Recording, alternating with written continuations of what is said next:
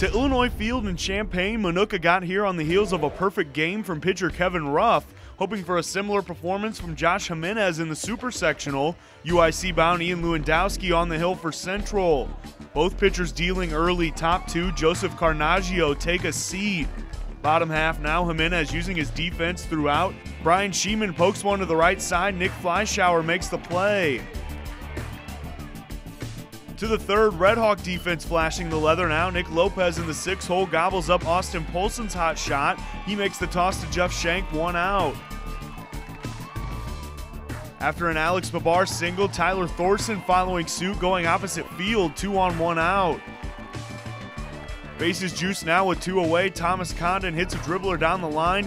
Lewandowski fielding his position and making it look easy. Hawks out of the inning unscathed. Bottom half, Central with a base runner of its own on first. Shank taking advantage of the hole created as a result. Central with 2 on 1 out. After a strikeout and a hit batsman, Lewandowski at the dish with the bases chock full. He sends a deep fly to right center, but Babar there to make the grab. We're still scoreless.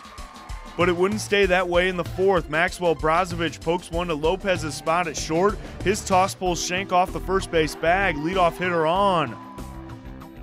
Next up, Carson Neuschwander. He lays one down and chugs 90 feet up the line to make it a board with a bunt single. Indians threatening. After a Fleischauer sack bunt, Polson gets one over the heart of the plate and makes the most of it, dropping the deep fly down behind Ross Murphy and left. Both runners come home. It's 2-0.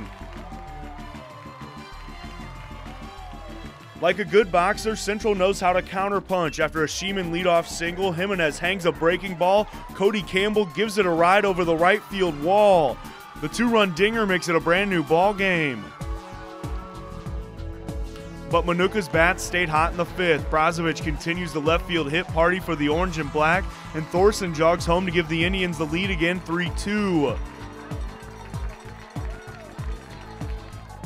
The extra base hit's contagious. 3 batters later, it's 4-2, and Carnaggio says, why not 2 more? He takes an outside pitch and deposits it into the right center gap. It's 6-2 after 5 innings.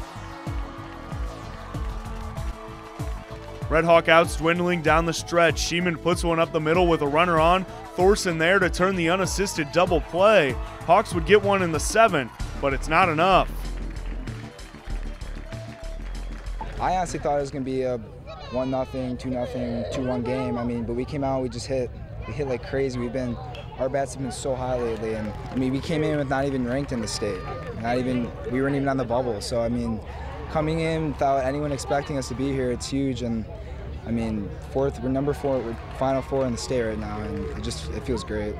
Their kids made play after play behind them, and you know, Jimenez was solid.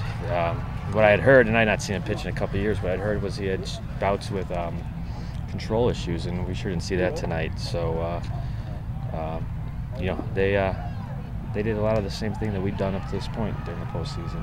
You know, we shocked a lot of people, I'll be honest. Nobody expected us to get to that sectional title. I mean, nobody thought that was ours, but, you know, once the playoffs started, we knew we were going to get that. We expected to go even further than this.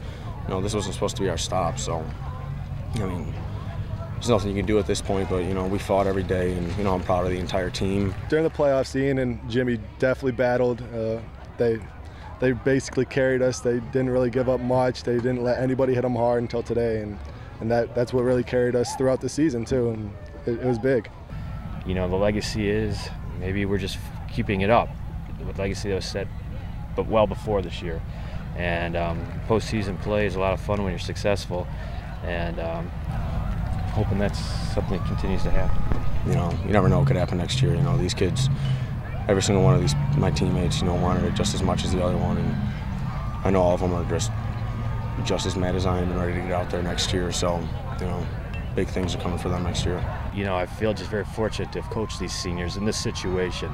You know, the kids, the type of kid that we had, not let alone the athlete, really helped us out as a staff, as a first-year staff, because we were new all the way around our staff.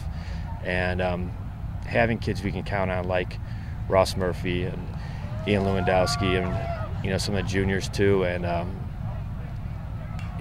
it was a formula we were in a position to succeed. Did I think necessarily we were going to get this far? No, but we hope to every year.